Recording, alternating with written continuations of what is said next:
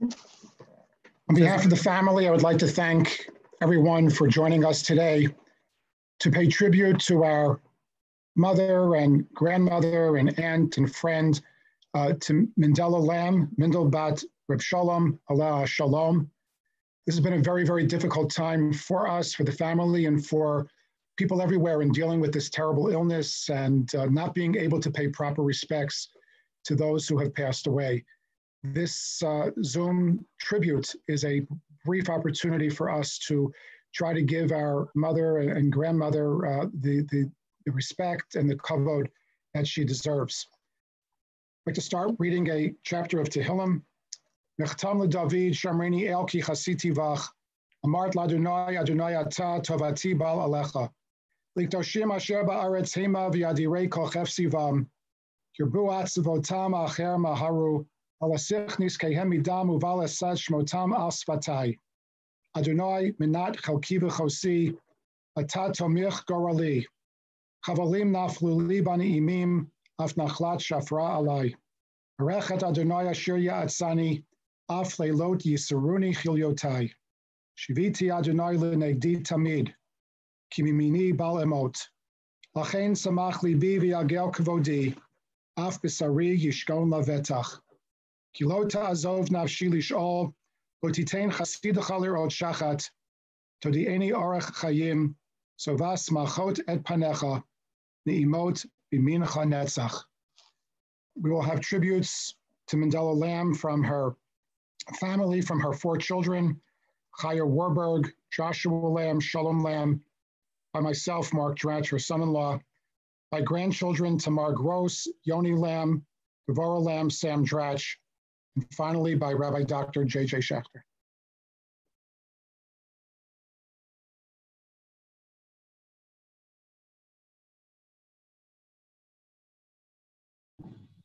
Hi, I'm Chaya Lamm Warburg. I'm Mindy Lamm's and Dr. Lamm's oldest daughter, and I have great hesitation to speak at this event because I feel that nothing so small will do my mother justice. It's very hard to capture her in under 5 minutes. So I'll just say a couple of things, and I'm sure other people will touch on other aspects of her. My mother, as literally every person has said to me today, is a true lady and a class act. She was elegant and she was, of course, lovely. There is so much to say about my mother because she had so many facets to her life, but her life was not painted in broad strokes. Wife, mother, grandmother, daughter, community leader. But what she did was she excelled in attention to detail. And it's the details of each and every one of your lives, her attention to those details, that is what endeared her to everyone, from the elevator man to the cleaning women, to the delivery boys who remember her great tips, to our classmates, to our children, to our grandchildren, to world famous dignitaries and halachic luminaries. She treated everybody the same. So I'm torn between telling of stories and capturing her essential qualities, but I'll go with 3 lessons that immediately came to mind when I thought about what to say. And the first is the one that I just noted, which is, Havei mekabel et kol ben adam b'seva panim yafot. Loosely translated, you should accept each person with grace, with a good attitude. As above, my mother greeted everyone as if they were the most important person in the room. She gave them her full attention, her eye contact, her smile, her dimples. She truly, truly cared about each person and remembered and encountered every detail of their lives to them when she spoke to them again, because she was truly interested and truly cared. Additionally, going to the other meaning of that aphorism, she was remarkably, especially for her generation, non-judgmental. She never said a word of Lashon Hara. It could be because Bubba raised her with the Rashi Tevos of LHMFG. Lashon Hara means fire and Gehenna. But it went way beyond that. She accepted everybody for who they are. She didn't impose her standards on them, which really allowed people to relax in her presence and to be their authentic, true selves. This was really at both of my parents' core of the way they dealt with people in the world. And this is what enabled her to be, I think, to navigate people of every stripe, and to really influence people by her mere acceptance of who they are and as their authentic true selves. She was a matriarch in a matriarchal family, and she was really her non-judgmental acceptance of people is really a lesson for all of us, and I think it's a lesson that we all incorporated as her family. The other two qualities that I want to discuss were the other two that were really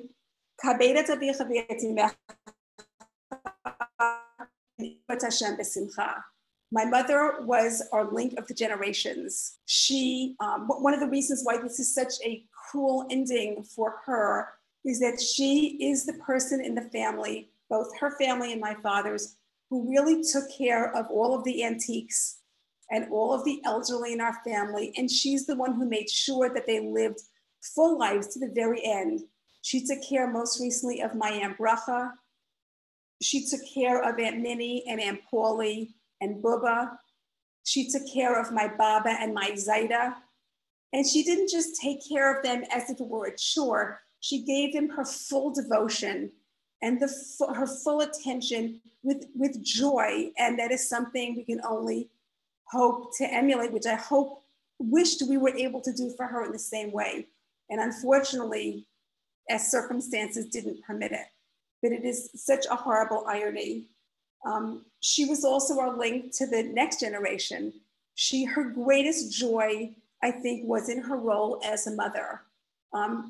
You know, I don't know if she would have signed her name in current parlance as SAHM, but she did her stay-at-home mothering, not as a job, but as really her true calling. She did everything completely and fully. Her greatest joy in her family were the babies. Those babies, she lived for the babies. She lived for her children, for her grandchildren, for her nieces and nephews. I think all of my first cousins and my second cousins feel as embraced by my mother as her own children do. And she truly cared for all of you. I mean, you felt it because she meant it. And everybody, Susie, wanted to be my father's favorite granddaughter and my mother's favorite niece and my father's favorite niece, because they made everybody feel that way. But their kibbud av v'aim, both of my parents, was really legendary. And it's just very sad that we weren't able to do things in the same way. We have the same passion for them, but unfortunately we couldn't execute on it the way we would have liked to. And the third, and also she kept us connected. Since I was a little child, we had family circles at our house. And what was the family circle about in the Mailer family? Everybody was fighting about who was going to get buried next to mama. Their mother was like a tzaddikus and a saint, and their family circles were all about who would have the zechus of being married next to this matriarch of the family who I am named for. And they were together like a group my entire life. My Uncle Charlie, my Uncle Davy, my Bubba, my Aunt Minnie and Aunt Paulie. These people were all a team. They were an old American team. They lived together, they're buried together. We grew up on stories of all of our circle of rust and dust and all of the people who came before us. And so my parents really made this link, my mother especially, for us, so that we really feel enriched by the lives of the people who came before us. They were very much part of our day-to-day existence, their sayings, their aphorisms, their names. And that was her kabeda to v'yetimecha. It was really to the nth degree. And the third quality that really made our childhood an absolute joy, and which I think inculcated Judaism within us, which maybe today might be called informal Jewish education, but then I would call that quality Ibduat Hashem b'simcha. My mother made every Jewish event joyous. Purim was, dozens and dozens of mishloach manot spread across the table, and we went at it with zeal. Everybody remembers how she prepared for Pesach, if you remember that far back, with her chopper thing and sitting in the kitchen with the Bubba with her applesauce thing and her pineapple thing. Every holiday was celebrated to the nth degree. And I think that's what gives us this passion for celebrating every single holiday together as a large family, because that's the way we were raised. That's the way we were raised by my mother. That's the way we were raised by my grandparents. So every Jewish event is an event to be celebrated. And I'll close with that. I think I've gone over my time. Thank you so much for your patience. Mommy, I ask your forgiveness for everything that I left out of this. We will miss you terribly.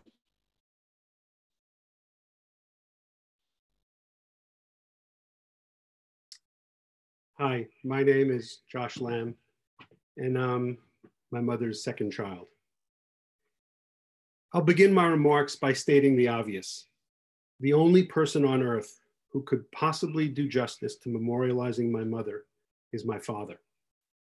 Rabbi Dr. Norman Lamm would have been the speaker you should have been hearing today. He's unable to be here today due to poor health, and we pray for his refuah. Our family developed a tradition over many years of spending Pesach Sedarim together. Like many families, when it came time to sing Chad Gadya, we distributed parts to everyone sitting around the table.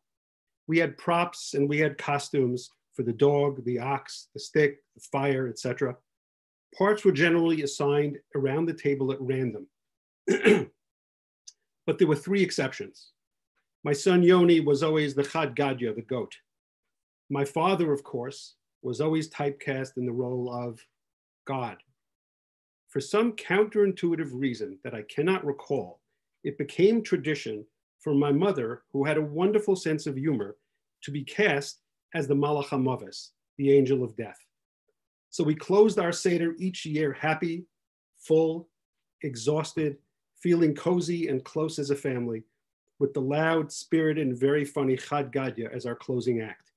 My mother took pleasure, immense pleasure, in her duties as the angel of death, and made a huge show of mocking the Malach HaMavis and of slaughtering the ox. Alas, this Pesach, the Malach HaMavis took his revenge. Mom was taken from us way too soon, way too fast, and in the horribly sadistic fashion that COVID-19 is notorious for. As Chaya mentioned, my mother was incapable of seeing suffering and not acting. She was a passionate advocate and a champion of those who were in pain and in need of friendship and help. Mommy would never look away and would never walk away when there was a need. She was drawn to and not repelled by poverty, illness, or disease in others. She recognized that it was her obligation to be there for those less fortunate than herself. And she sacrificed, truly sacrificed for others. She was the ultimate sacrificial lamb. The four of us children watched this play out before our very eyes for our entire lives. When we were young, my mother took in her own mother after Bubba was felled by a devastating stroke. She lived in our home with Mom by her side for 4 years until she died. Then for many years, my mother watched over, fretted over, and nursed the two aunts, Aunt Minnie and Aunt Polly. When my father's parents became ill and infirm and needed to be placed in the Riverdale Hebrew home, my mother visited them on most days of the week. These visits were not perfunctory and they were not superficial flyby visits. They lasted for hours. She gave my grandparents, her in-laws, her time, her companionship. She helped them to walk, to eat. She cheered them up and intervened with the staff on their behalf. When my parents had the ability to go to Israel for a 6-month period, Mom took a volunteer job at the hospital there and spent most of her time holding babies and singing and reading to small children. Years later, when my Aunt Bracha became ill, Mom was by her side every day, taking her to doctor's appointments, to the bank, spending hours, days, and weeks with her. Eventually, my mother, in a not rare act of true self-sacrifice, brought her sister into my parents' home, where Mom doted on her, served her, supported her. And when my aunt and And that's where my aunt lived until shortly before her death about a year ago. For the past few years, as my father's health began to decline, my mother was by his side constantly. In terrible physical pain herself, Mommy never grew weary of taking care of him. My mother was my father's best friend, biggest supporter, and fiercest critic. She was his sounding board and his confidant. My mom, forever with her feet firmly planted on the ground, helped guide and encourage him. My father would be the very first to admit that half of the accolades, honor, and esteem that was given to him throughout his life began rightly to his wife, my mother. In the past few years that have been most difficult for my father, you could watch their love for each other grow even stronger and deeper. My parents, never ones to be physically demonstrative with each other in front of the children, could be seen at the table holding hands, with my mom's head gently resting on my father's shoulder. During the more than half a century of helping everyone, I never once heard a word of complaint from my mother. The help she offered others was full-hearted, sincere. It was never just superficial, and she never ever expected or wanted anything in return. It's what you do for family, is what she would say whenever we kids would suggest that she take it easy and slow down. Her selflessness and generosity was not only directed to the old and infirm, but to her nieces and nephews, to her friends children, and to total strangers, as well and especially with her work through Yeshiva University and the YU Women's Organization. There was no one on earth more privileged than myself and my siblings. We grew up in a home that was warm, loving, encouraging, accepting, challenging, filled with ideas, creativity, and with song. My father brought Torah, scholarship, a love of learning, and a love of Judaism into our home.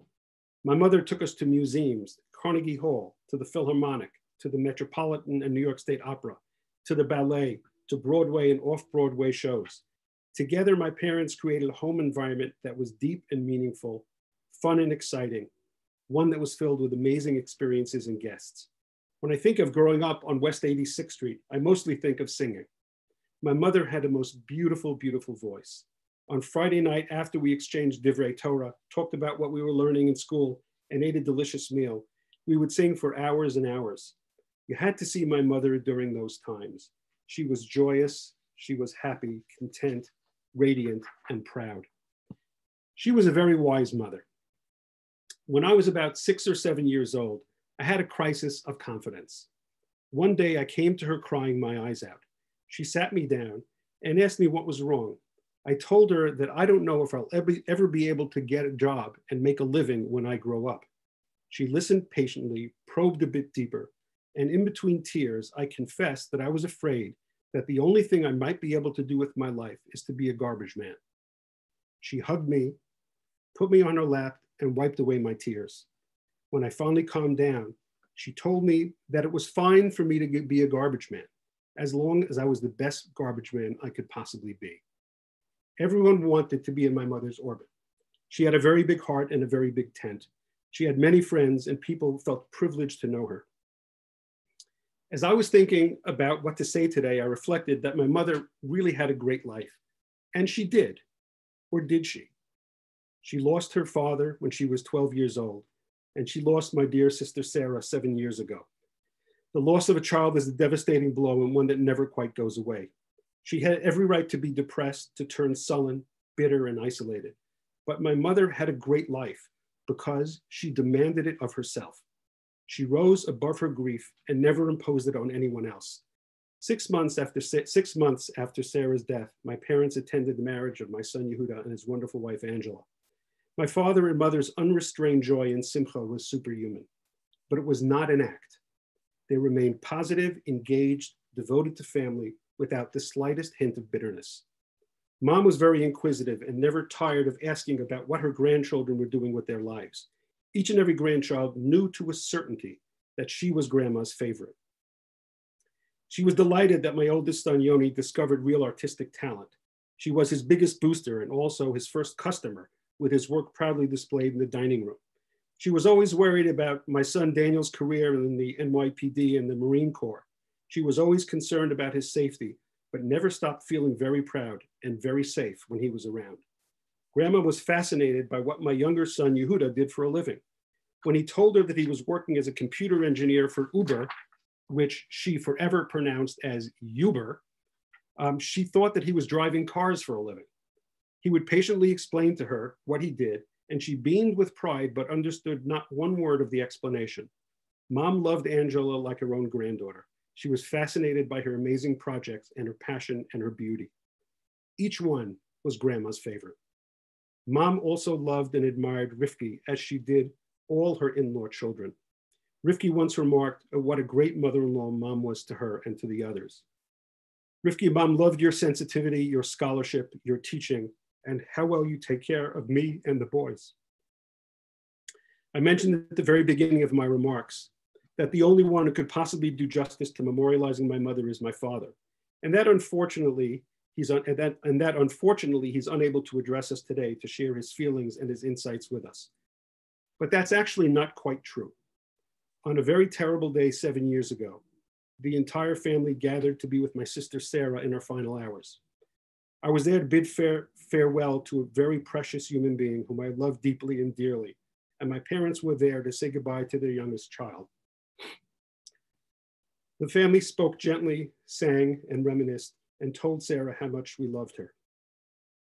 At times like this, it would have been natural that my father, as head of the family, would speak to us all and help us understand the meaning of Sarah's life and death.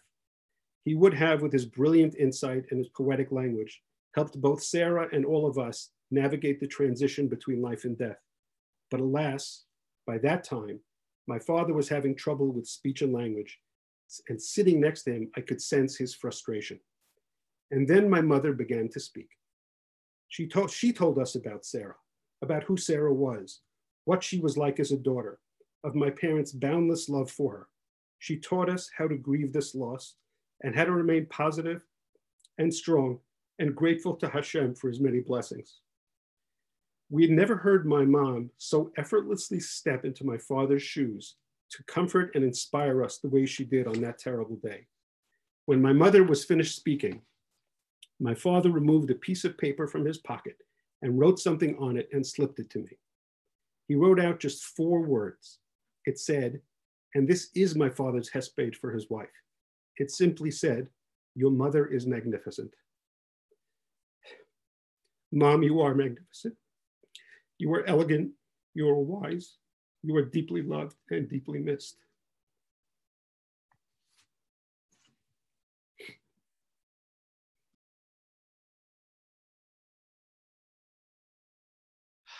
I'm Shalom Lamm, my parents' 3rd child.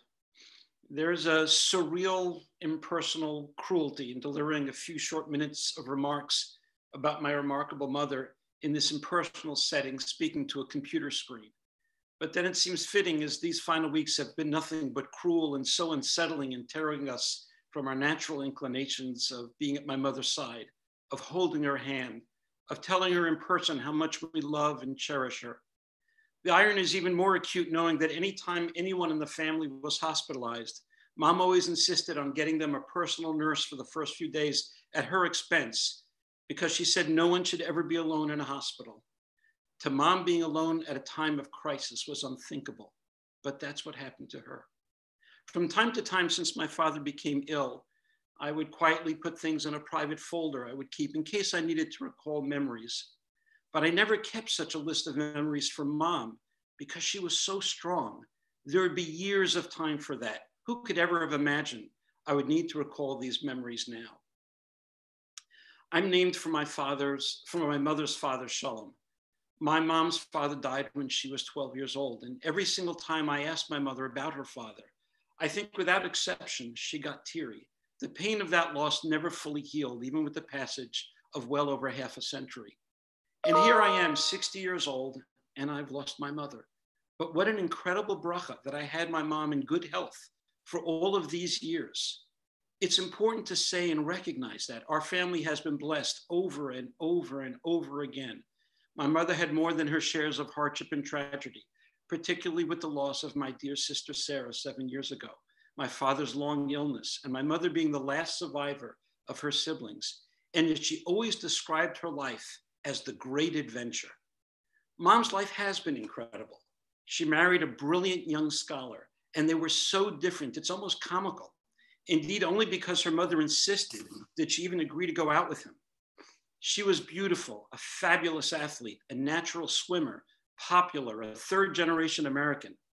Young Norman Lamm was none of those things. He was brilliant, mature beyond his years. He audited French, for crying out loud.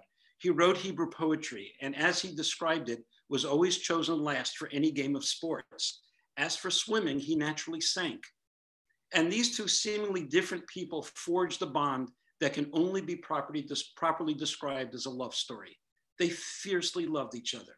I never once heard a real argument between them. Disagreements are often very funny, as Dad's extraordinary love usually was accompanied by his brilliant and often hilarious and sharp sense of humor.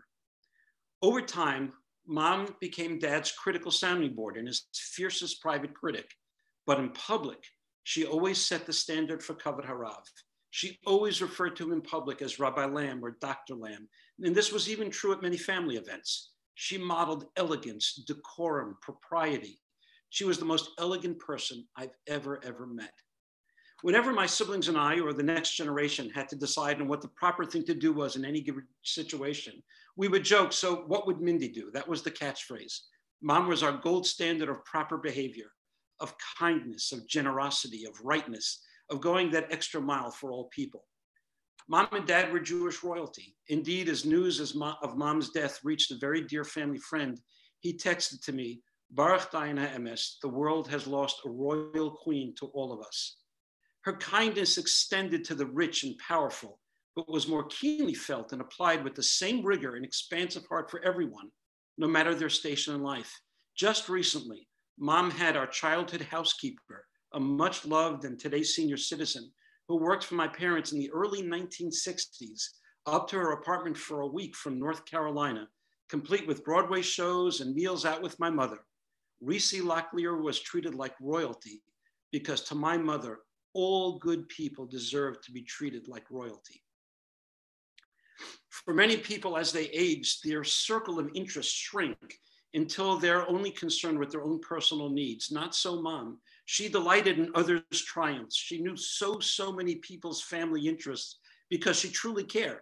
The circle of people about whom she was concerned was enormous and ever expanding. She was a mathematical anomaly in that she could increase and multiply her care for others, but not diminish her individual attention to us. She could multiply, but not divide. There were many highlights to her adventurous life, a life of aesthetic beauty and passionate love of classical music, a life surrounded by and in the service of scholars, and a life of travel and of charity. I think Mom rose to her most majestic height of personal strength, exactly as Josh described, at the tragic death of my sister, Sarah. She was superhuman in her eloquence to us at that pivotal moment. She led the family at that moment in a way that is seared into my memory. And in the end, she promised Sarah she would never forget her. And we make that promise to you, Mom. We will never forget you, not for a day. I'm not sad for Mom. She loved life. Although she lost a great many wonderful people who were larger than life figures, the most special, of course, was Sarah. But her mother, Aunt Minnie and Paulie, her brother and her sisters, her father, who she always mourned. She is welcome now by them. What a reunion that must be. I'm so happy, genuinely happy for Sarah to have her beloved mother back. What a privilege it was to grow up in her household. Mom, we will always love, admire, and cherish you. And I believe with all my heart, we will all be reunited one day. And what a great reunion that will be. Tehei nishmatech tzura b'tzror hachayim. My name is Mark Dratch, and I'm the fourth child. But I think that my sisters-in-law can say the same thing, because for Mom and for Dad, there was no difference. We were warmly embraced. Each of us came into a family which overwhelmed us and intimidated us. And many of us couldn't find a voice around the Shabbos table for a year or 2 years or even more. But there was an acceptance and a love and a support that helped to make us who we are and make us part of family, not in-laws, but children. As Josh said, the only one who could give the proper eulogy and the proper tribute to Mom is her husband. But I'd like to share a few words with you that he wrote in a very different context that I think speak to the moment. He quoted the famous Medrash that at Kriyat Yamsuf, as the Egyptian army was being drowned in the sea, the angels started to sing, and God silenced them. And he exhorted them, Ma'aseh yadai tovim bayam, ve'atem omrim shira. My creation is drowning in the sea. How can you sing song? How can you sing my praise? And then Rabbi Lamm went on to ask, but that's the case, how were the Jewish people able to sing Az Yashir? And how do we, their descendants, every year on Pesach, sing Hallel, even a half Hallel, during the later days of Pesach, Ma'aseh yadai tovim bayam, ve'atem omrim shira. And Dad wrote, I would suggest in answer that there are two kinds of shira. One is the song of exaltation, the cry of triumph and victory and conquest, when God has manifested his omnipotence by the destruction of his enemies. It is this kind of shira that the angels endeavored to sing. This sort of song is quite natural and would be acceptable, but not at a time when Ma'aseh yadai tovim bayam, when God's human creatures experience the sufferings and pangs of death. The other song is not that of triumphant exultation, but the expression of gratitude for existence itself. Quoting the Maharal, Dad went on to define this type of shira as the longing of the effect for the cause, like a student for a teacher, or a child for a parent.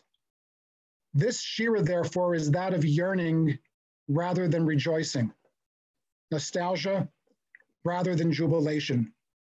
It is the effect pining for the cause and not the elation of conquest. It's a song in which we acknowledge a person as the source of the meaningfulness of our lives, the effect of which that person is the cause. And that too is shira.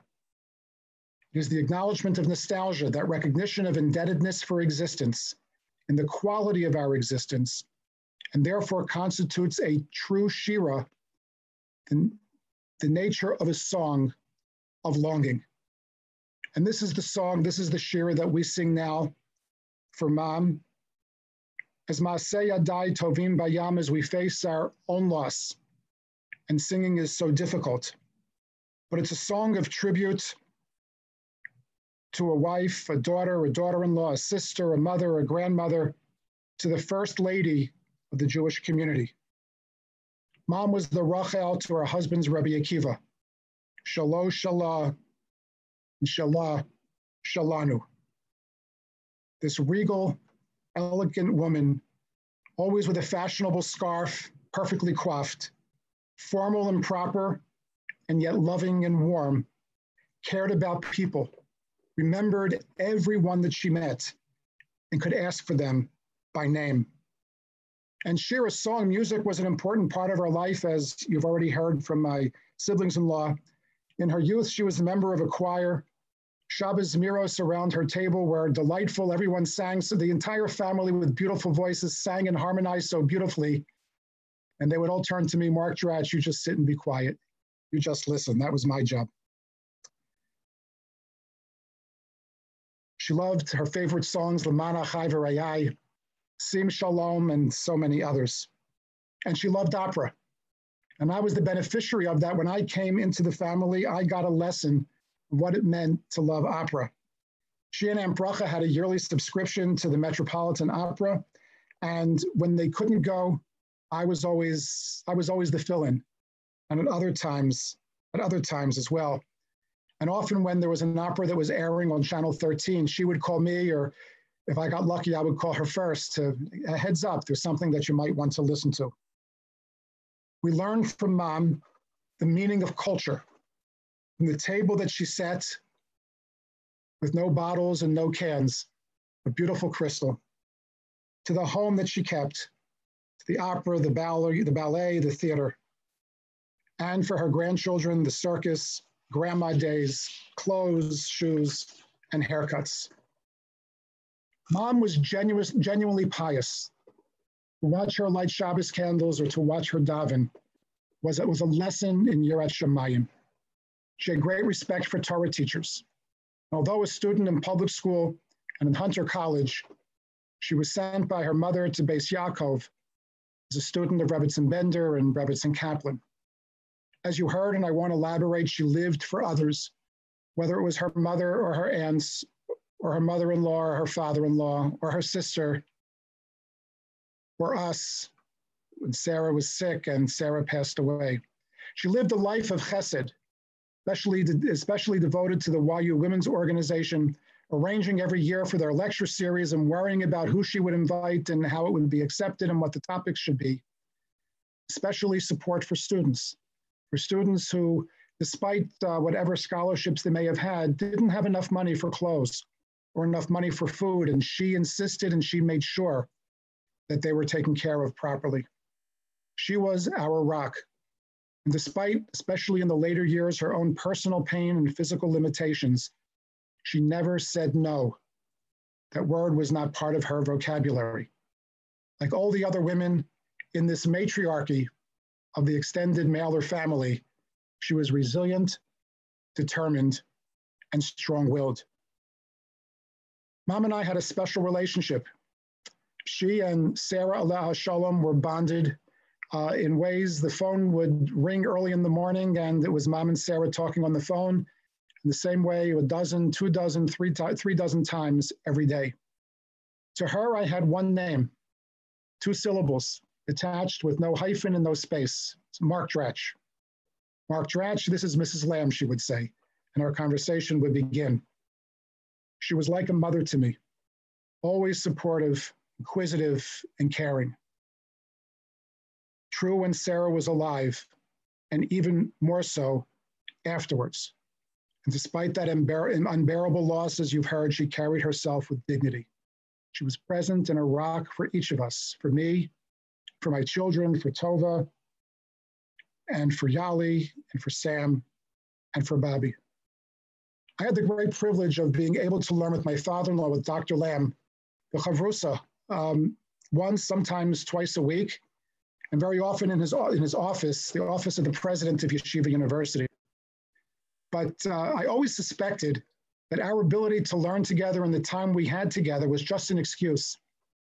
Because you see, every time we learned together, she would send meat and chickens from the butcher, or clothes from the store, or shoes that my father-in-law had to bring in his chauffeur-driven car, carried by himself in the elevator up to his office on the 5th floor in First Hall, for me after we learned to take into my car to deliver to Sarah. I think the 2 of us were just conduits between the 2 of them. Maseh Yadai Tovim Bayam, V'atem Omrim Shira. Mom, hospitalized in such a tragic way during Pesach. V'atem Omrim Shira. But we do, because she taught us how to sing, and we sing today the song of longing, the Shira of gratitude for love and for culture, Shira to someone who gave meaning to our lives. We pray that the song of her life will continue to echo in our hearts and our memories, and those of our children and our grandchildren for generations to come. Hi, my name is Tamar Warburg-Gross, and I'm one of the grandchildren. I'm Chaya's 2nd daughter. Growing up as a child of public figures surely presents challenges sometimes, but as a grandchild, there is only upside. When we were growing up, 101 Central Park West was for us Lamm grandchildren what 770 Eastern Parkway is for Lubavitcher Hasidim. It was the central headquarters for our clan, the place we went to in order to be in the company of our beloved Rebbe and Rebbetzin, Zaida and Grandma, and with our fellow Hasidim, my parents, aunts and uncles, sisters and cousins. There were Hanukkah parties, cigar smoke, a secret back staircase, a grand piano, a beautiful living room tapestry, chaise lounge chairs, which I never knew how to sit on properly or pronounce, and still don't. There were Shabbos Scrabble wars between Zaida and Aunt Bracha, Grandma's mushroom rice, peach chicken, and chicken fricassee, and cries of, "Oh no, not the rag," when Grandma, who we also knew as Mrs. Manners, came at our dirty faces with a warm schmata. And if 101 Central Park West was our second home, the Homoac and Sackett Lake were our third and fourth. And there too, Grandma was front and center. When we arrived at the Homoac, whether for a Yom Tov or a long weekend, we would run up the stairs to the lobby, which we thought was so grand. Within a few moments, we would locate Grandma, who would generously dispense quarters from the many rolls she had so that we could run down the stairs to play video games with our cousins. Pesach at the Homoac meant stopping at Grandma and Zaida's room in the afternoon for chocolate lolly cones, egg kichel, and caramel clusters. It was Pesach from heaven, courtesy of Grandma Lamm and Barton's Candy Company. Sackett Lake may have been Zaida's dream home, and Grandma may not have cared for the country. She was a city mouse, but it too was Grandma's domain. When we arrived, we would bound up the stairs to the porch to a wonderful greeting, Grandma always with an apron. Zaida would host games of boggle on the porch as Grandma supplied platters of grapes and baby carrots. A Sunday visit to the ice cream parlor on the main road and a trip to the Apollo Mall with Grandma was just another level of amazing. During my first year of law school, I had the great privilege of living with Grandma and Zaida. It was the privilege of living with greatness. Yes, I was living with a towering intellect, past president of a major university, a Torah scholar, darshan par excellence. But I was also living with one of the most gracious, regal, elegant, generous, and cultured women in the entire world. A woman who had a commanding yet warm presence and who complimented my grandfather in a way that makes you believe quite firmly that God must be involved in shidduchim. They were a match made in heaven, and heaven gave them many good years. I learned how much Zaida and Grandma teased each other, but lovingly, and how humor must be at the root of a successful marriage. I loved the call of Min, Nom. I learned that Zaida could not even help himself to a bowl of cereal on his own, but honestly, it was okay, because Grandma was always there to take care of everything he needed. Grandma absolutely delighted in her great-grandchildren. Watching her with a new great-grandchild was watching her transform before my eyes into a mother in her 20s or 30s. If I complained that my baby wouldn't finish a bottle, she would say, "Let me try." And trust me, the baby finished that entire bottle. She called my children every single Friday. She didn't stand on ceremony and wait for us. And she would sing Good Shabbos to each one individually to the tune of Happy Birthday. My children anticipated these calls each Friday night with glee and loved singing in return. When I spoke to Grandma, she would give me her full and undivided attention. Grandma had this wonderful habit of picking up our hand and holding it while she spoke to us. And this was just the warmest and most wonderful feeling of all. Grandma was like royalty, and we were her very willing subjects. She doted on us, celebrating our successes as if they were her very own, and also absorbing our challenges and our worries. She held up all of us and was a model of strength, resilience, fortitude, and faith. At my grandparents' 85th and 90th birthday party 2.5 years ago, Grandma shared some words with us. She said that 90% of her life was good. I remember thinking, like others have said, 90% good? Grandma lost her father when she was a young child, and her daughter had died at the age of 50 after a devastating illness. 90% good? Yes, she meant it. And she said that it's how we weather the other 10% that proves what kind of metal we are made of. Grandma was made of steel. The greatest gift that Grandma and Zaida have given us is the gift of a very extraordinary family. Over decades, Grandma and Zaida lived and breathed Chanoch Lanar al Pi Darko, of educating each grandchild individually, sensitively, according to his or her own specific needs.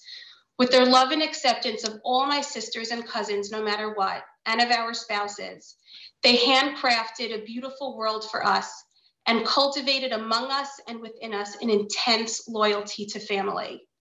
This loyalty and these relationships are what will hold us in good stead now. Grandma, and it feels very strange to say this into the internet world, but Grandma, you don't have to worry about us anymore. You can rest your weary back and aching feet now and pass the baton to the next generations whom you educated so well. You have earned your place in Gan Eden 1,000 times over. Although we will never understand why God did not grant us the opportunity to hold your hand, we will weather this storm because you taught us how. We will take care of one another, we will hold our heads high and with dignity, and we will march on. Most importantly, when we are allowed to leave our homes, we will sit with Zaida and we will hold his hand just as you did. We will miss you terribly, we already do, but we will hear your singing voice and we will feel the squeeze of your wonderful hand. From the bottom of my very broken heart, thank you for the gift of being your granddaughter. It has been one of the greatest honors and privileges of my life, and may your gracious and beautiful soul be bound up in the bonds of eternal life.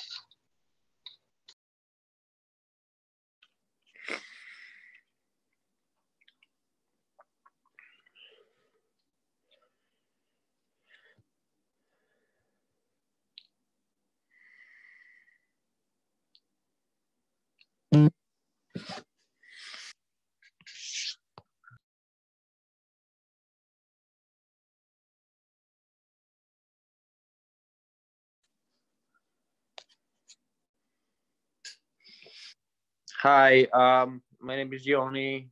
I am one of the many grandchildren of my grandma, Mindy Lamm. I know that there seems to be like a never-ending amount of us, and that's true. We do keep multiplying, but that never stopped my grandmother from making each one of us feel like the most important person in the world when we were spending time with her. One thing that I realized as I get older is that the truth is that most people don't necessarily have a large family, and even fewer have an actually emotionally close family, which only makes me appreciate all these times even more. A lot of us, every single grandchild had grandma days, basically. A lot of us joke that one of my special trips that I'll get to take with grandma is to go get my hair cut. This all started when I was about a teenager. I'm considered to be one of the more artistically inclined in the family, and as such, things like specifically neat grooming don't necessarily take the highest priority with me at all times, but they did with my grandmother. So who decided that when I was about 16 or so, and at the height of my shagginess, that I would start to accompany her to her hairdresser, Marilyn, and we would both spend a few hours getting a haircut, getting lunch, and just spending a grandma day, like we all were lucky enough to do. Now, when this first started, the place that we would meet was at a place called Elizabeth Garden on Fifth Avenue. Now, for those of you who are familiar and those not, this is a sort of a quintessential New York iconic Fifth Avenue salon with all the pomp and circumstance associated with such a place, trendy music, high class decor, young, beautiful people swanning around, asking if they can get you a nice coffee and all the other sorts of nice things that you would imagine about such a place. My particular tastes don't exactly require such treatment, but this was all well good. It was exciting to be in such a place, and I was really just there to spend time with my grandmother and eventually, ultimately, get my hair cut. This went on for a number of years, and then one day, I was speaking to my grandmother, and she would say, as she often did, "Yoni, I think it's time for a haircut." But when we discussed where we were going to go meet, she mentioned a new address in the same area, but a few blocks away, a little bit off the main drag. I thought nothing of it. I met her at the new place, still very nice, but a little bit smaller, not as ostentatious as the first place. And we met Marilyn and went about our business. Again, this went on for a few years. And again, at another point, when we spoke to arrange our next meeting, my grandmother said, "Listen, we're going to meet at another address." And I never asked any questions. It didn't really matter to me. I said, "Fine, great. I'll meet you at this and this address." It was a few blocks further, even a little smaller and less trendy, but there was Marilyn, and there we were to spend our time. And that was perfectly fine with me. And even though I didn't have to ask questions, it was obvious that for whatever reason, Marilyn was the one who was moving around, and that we were following her. And at least for 20 years, for me, since I was first invited to come on one of these trips, and this really got me thinking about some of the more special traits that my grandmother displayed and passed along to all of us. Throughout their lives, my grandparents, due to their many accomplishments, interests, and pursuits, found themselves in situations and locales of great prestige, high class, luxury, and power. But that was never the primary reason that either of them were ever in a place like that. They were not there to be seen. They were not there to have their pictures taken, to be part of some elite scene that can so often preoccupy and dazzle many other people. They were always there for another reason. They were always there. The trappings of luxury were nice, but it was always secondary. They were there for a cause. They were there for a reason. They were there to be involved in making the Jewish community and the world a better place. And that was really what was important to them. My grandmother was fiercely loyal to all the people that she knew and held dear. She wasn't going to a fancy spot to be seen at a fancy spot. She was going to this place to be loyal to Marilyn. And wherever Marilyn was going, that was where we were going. Because it was more important to be loyal and true to the people that mattered and spend time with the people that mattered than to be enraptured by some fleeting, gilded frivolity. It was always about the people. My grandmother enjoyed meeting and spending time with people from all walks of life. And she was uniquely able to speak to pretty much anyone and meet them where they were.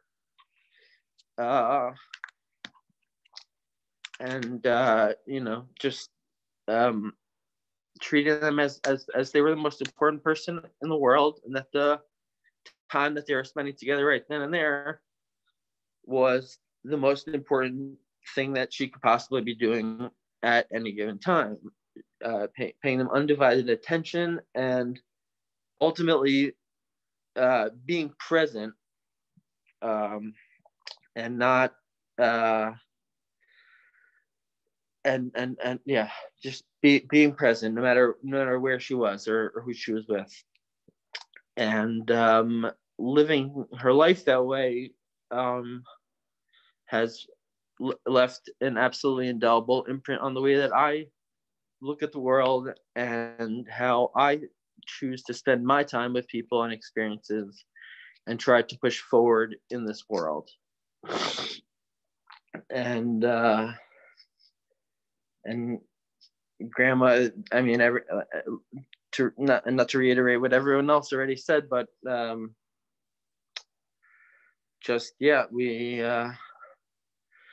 we learned so much from you. We enjoyed every moment with you, and we're gonna carry on all the messages and the important things that the things that you held important in perpetuity, because you were the one who taught us what was important in life, about people and about spending time, and that's what we're all gonna carry on from this experience. And we miss you and we love you very much.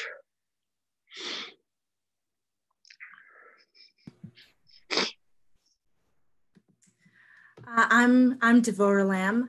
I don't know how many of you know, but I'm actually the youngest grandchild of the Lamm family. There are actually 17 of us, and I'm the last one. And everybody knows there are certain advantages of being the youngest. Any notion that a strict bedtime will be enforced is quickly dispelled once the youngest comes along. But there's another part of being the youngest that's a little bit distressing or even painful, I would venture to say. And I think every youngest child and grandchild can relate to this. And it's the feeling that you've missed out on something. It's the feeling you get when there's a family history that happened before you were old enough to remember it, or it happened before you were born. The feeling when there's a story that everybody in the family knows, but you only have vague memories of it, just bits and pieces that you put together from pictures or fragments that you've fitted together from your siblings' recollections.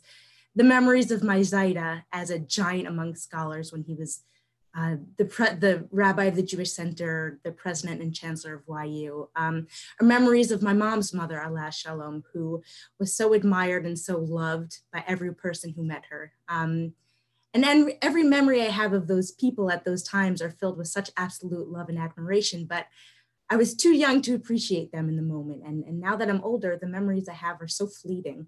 So for the longest time, I've had this sense that my being the youngest meant that I missed out on the golden age of everyone in my family. But there was one major exception to that feeling. And this was a time when I really appreciated being the youngest, when the full-fledged gift of being the youngest, which I had stumbled upon purely by chance, hit me full in the face. And every feeling that I had that I was missing out on something just evaporated into thin air. And that was when I was with my Grandma Lamm, Allah Shalom, my wonderful and beloved Grandma Lamm. You see, it's because my grandma and I were actually at the perfect stage of life for each other. And I know that sounds so silly because my grandma was 65 years older than I was, or just about. But my grandma and I were at the perfect stage of life for each other. And I'll explain what I mean. These past few years, I had the amazing privilege of actually staying at my grandma and Zaida's apartment in Manhattan for Shabbos for about once a month. And it was just my parents, my grandparents, and myself for 25 hours. And I only got to do that because I'm the youngest. I'm only 23 years old. So until recently, I was a student with no classes on Friday. I'm not married. I don't have kids to take care of. So I had the luxury of being able to spend my Shabbatot with my grandparents. I didn't need to simultaneously play the role of spouse or mother. I didn't need to worry about my job or being an employee. When I was at my grandparents' house for Shabbos, I could focus all my attention on just being my grandma's granddaughter. And by the same token, on the flip side, my grandma, when I was at her apartment, could focus all her attention on being my grandma. When I was younger, as everyone here knows, my grandma dedicated herself to so many charities, to so many institutions, to so many people throughout the world, in addition to being the most wonderful wife and mother and grandmother. And then people make the mistake that my grandma's golden age was when she was on the world stage, when she was hand in hand with my Zaida, making changes globally and on a grand scale. But that's actually not correct. And that's not correct because my grandma was so special and unique that her golden age never ended. It didn't end, it just shifted. For the past few years, as my grandma stepped out of the limelight, her new golden age materialized, and it was just as glorious and magnificent as her last one. And this was her golden age of just being a grandmother and a great grandmother. And she took on this new age with even more elegance, intensity, and devotion than she had in her previous one. And I, the youngest, and I think specifically because I was the youngest, had a front row ticket to this new golden age. Every Shabbos that I was at my grandparents' apartment, I would sit to my grandmother's left at the dining room table, and I would listen to my grandma sing and harmonize as my dad would sing Kabbalat Shabbat. I saw my grandma take care of my Zaida with such tenderness and love.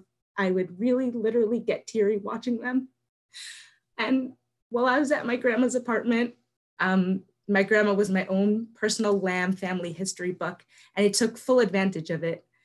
We talked about everything. I learned about how my grandparents met, and I learned about all the adventures they subsequently went on together. I asked her every question I could think of. And when I was out of new questions, I asked her questions that I already knew the answers to.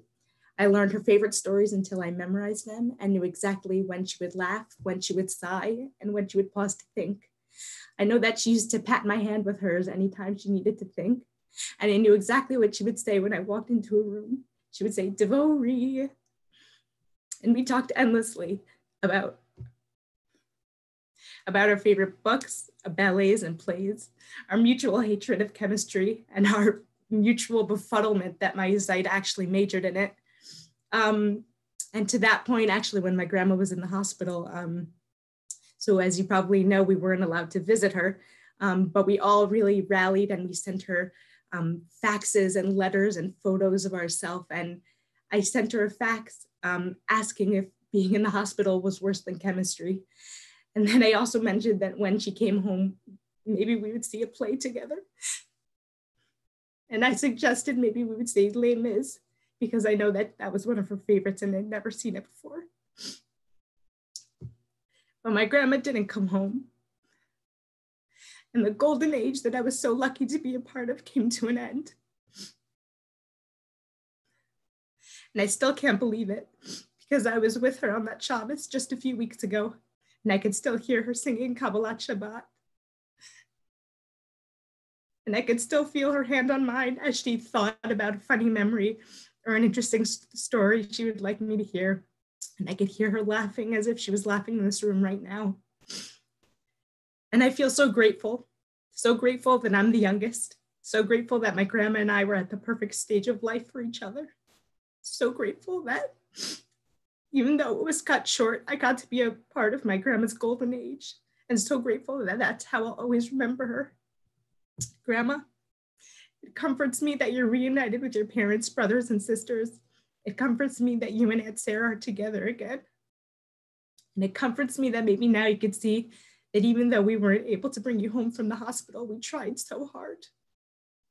We were so worried about you, and we asked for updates so often. We sent faxes to the hospital with letters and pictures for you in the hopes that those would make you feel less alone. And I don't know if you were able to read or understand our letters at the time, but I think maybe now you'll be able to read them and you'll know how much we love you. Grandma, I love you so much, and I can't thank you enough for letting me be such a special part of your golden age. Hi, my name is Sam Dratch. I'm also one of the grandchildren. I don't know how it's possible to give a proper kavod achron to someone who lived a life so honorably and so full, but here we go, I guess.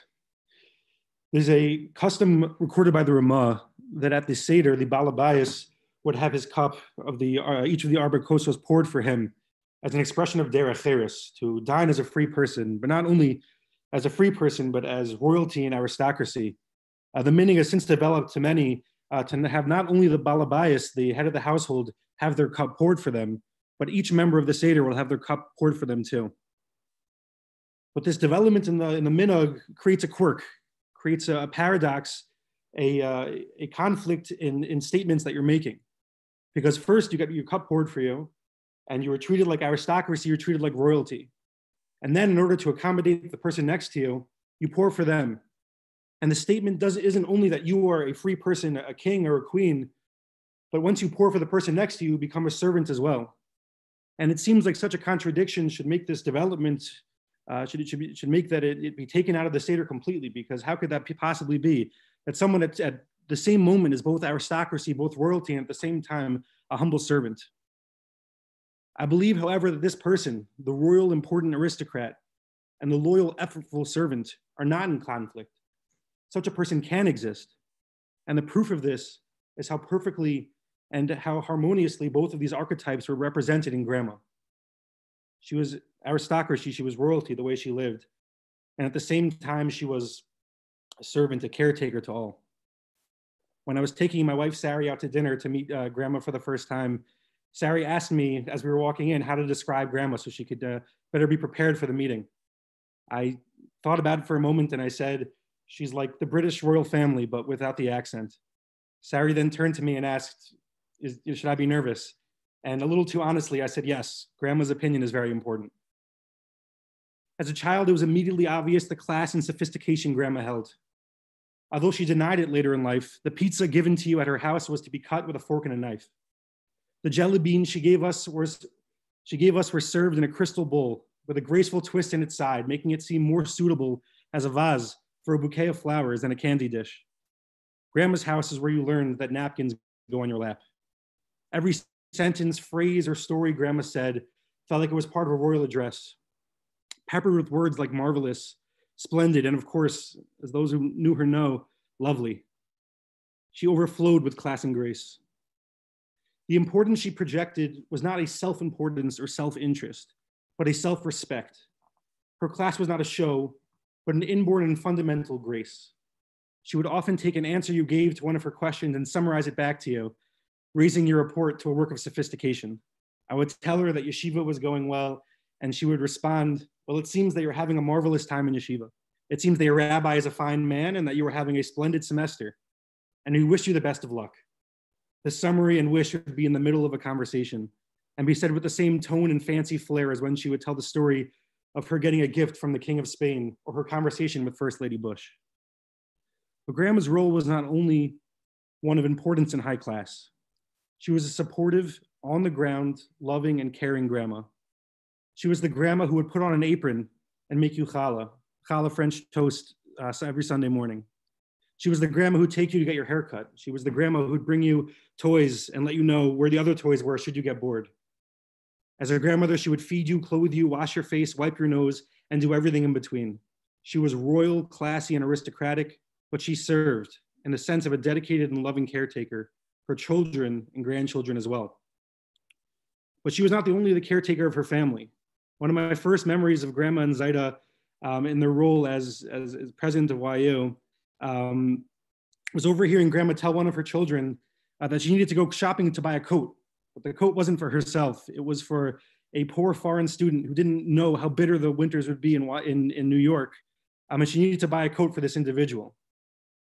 Now, how did the person married to this the president of this large institution know about or even care about the plight of this young foreign student? Now, the question didn't bother me then, and it doesn't bother me now, because that's who Grandma was. Of course she knew. And of course she was going to the store to buy this individual a coat. She wore a Yeshiva University necklace around her neck. She was not only the dedicated matriarch of our family, but of her community as well.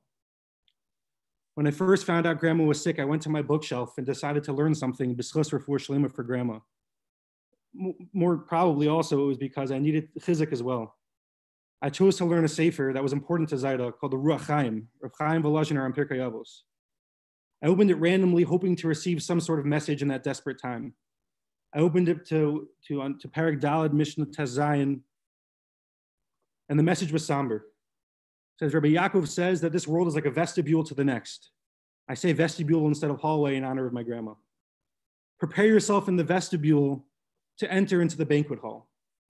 As far as messages go, this one was somber. But what Rav Chaim Volozhiner wrote gave me chizuk. Rav Chaim asks, how does one prepare themselves for the next world? What does one do in the vestibule to get ready for the banquet hall? He writes that there are 248 organs and 365 sinews in the body, adding up to 613 in total. This corresponds to the 613 mitzvos. Each time a mitzvah is done, a garment is created for that person, for that part of the body. In the hallway, we are to affix ourselves with garments. Each mitzvah performed adds one beautiful layer after another, until one is ready for the banquet of the next world, dressed beautifully and appropriately for the world to come. I sat there sadly imagining Grandma, after having lived a successful and full life, being wrapped in beautiful sleeve and scarf, in her case, hat and brooch, one for each mitzvah she's done in her life of righteousness, dedication, and love, with linens and quilts adorning her as she got closer and closer to heaven until she was decorated, or with Hamiv and Yavin spackled in her deeds of grace and selflessness and love, until she faded into the light. This image was an imagination of mine, but it has to be true, because I don't recall Grandma ever being unprepared for an event. Her life lived with grace, with beauty, with class, with dedication, and with love has prepared her for that banquet. I want to thank Hashem for giving me such an amazing grandma, this queen and caretaker, this absolute powerhouse of a protector and role model for 25 years, and for allowing me to introduce her to my children. When I would go over to Grandma's house in my college years and later to bring the kids, I would often ask her about her mother and aunts because I knew she'd like to talk about them. When I would ask her about them, she would look up a little and tell me how marvelous and fine those matriarchs were. When my children ask me about my grandma, I will look up a little, picturing her and say, she was lovely.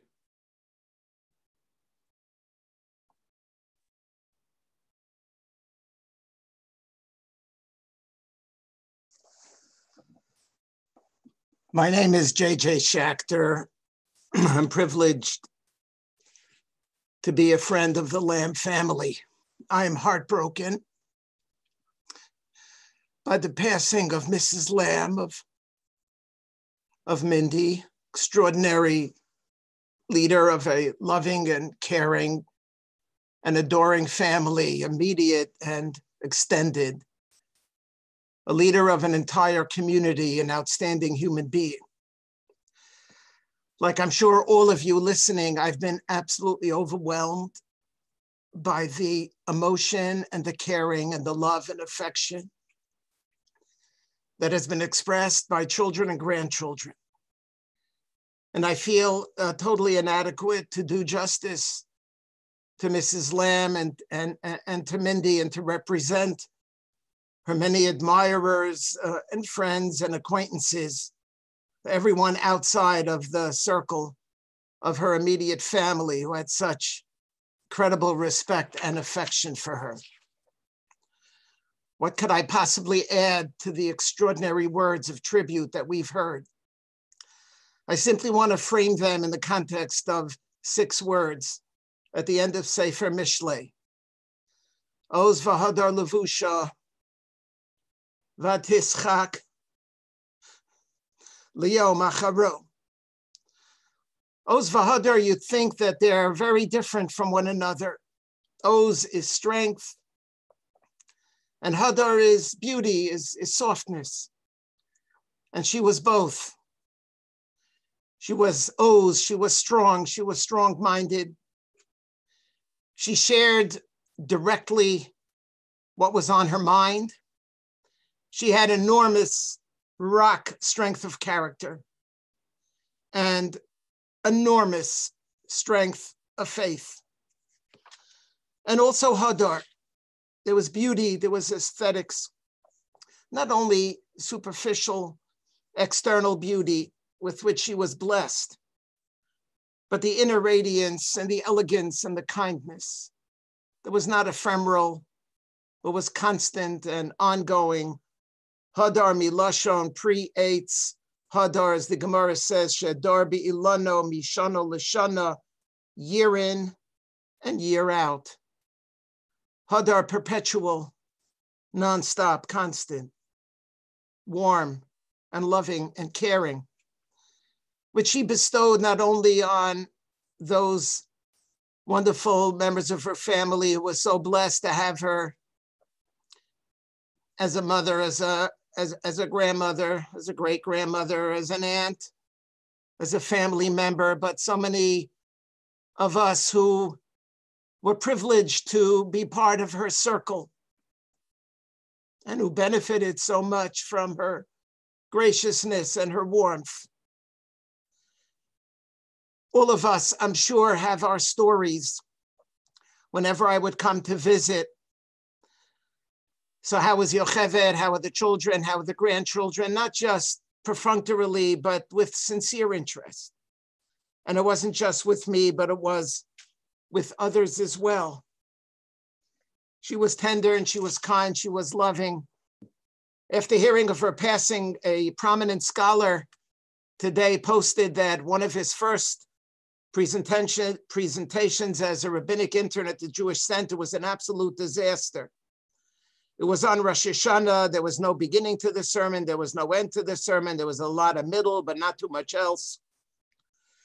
Mindy Lamm was the first person to approach me after the talk. She told me that her husband also suffered through one of his first sermons.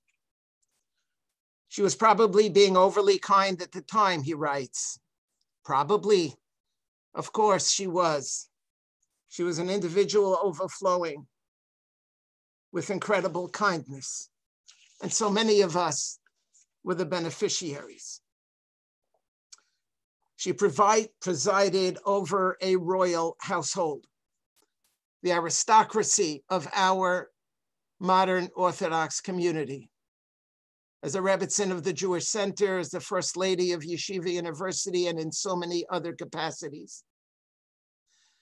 Obviously, she was a very central partner to her husband, Morenu V'Rabbeinu, Dr. Lamm Zol Gesundsein, in ways that more than any outsider could possibly ever imagine. But she was not a derivative person, not at all. She was independent, and she was a tremendous koyach in her own right. There was Oz, and there was Hadar. And finally, Vatischak Liyom Acharon. She was joyful to the last day, just a few weeks ago. It's so hard to imagine. Everything was fine. Smiling, full of life, optimistic, fun-loving, so much part of the world. Her heart was huge, but tragically, it was not huge enough to overcome the plague, the cruel plague which took her away, first from her family and then from the rest of us, way, way too soon. We have lost a remarkable person. Ho'isha Mindel Bas Reb Shalom V'to Behesa. Tehei Nishmasa Tzrura B'tzuror Hachai.